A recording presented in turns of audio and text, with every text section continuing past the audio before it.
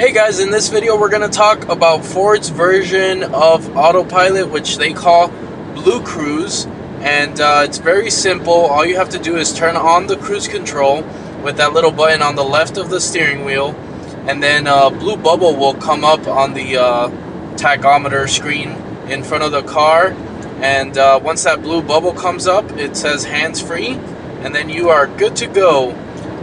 On most major highways, you have this feature available, and one thing that it does not like is sharp turns or sharp corners.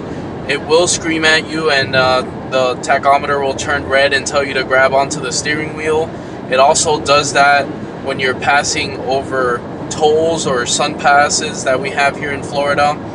What's really cool about this too is that it's not $10,000 like the Tesla autopilot, and it is hands-free. It's not necessarily there at the same level as the Tesla one. It won't change lanes for you or anything crazy like that, but it does what it says it does, which is hands-free cruise control basically, which is still pretty cool.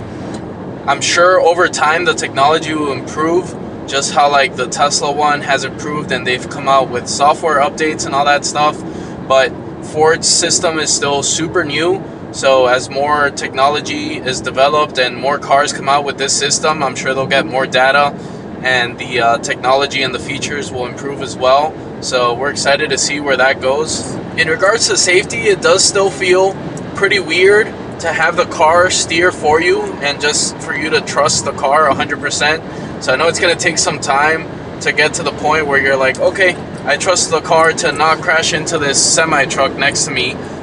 So I don't know, it still feels kind of weird, and I still grab the steering wheel often when we're next to big trucks, or I don't know why, sometimes it does get a little bit to the right of the lane that you're in, which makes you get pretty close to other cars. So sometimes, you know, you make little adjustments and stuff like that, but it'll automatically do it for you. You just kind of have to trust the car. The eye tracking system is actually really cool though, because it has little cameras integrated into the tachometer in front of you, and what it does is it basically tracks your eye movement to make sure that you're looking at the windshield and you're not distracted, you know, looking at the back seat or to the side. So it'll give you a time window where after a couple seconds of not looking at the windshield, and it'll track your eyes to make sure that you're doing that, it'll start beeping at you and tell you to look at the road. And if you actually stop looking at the road for long enough, then it'll actually shut down the self-driving and make you grab onto the steering wheel and resume control of the car. If anybody has any questions about the BlueCruise, let us know in the comments below.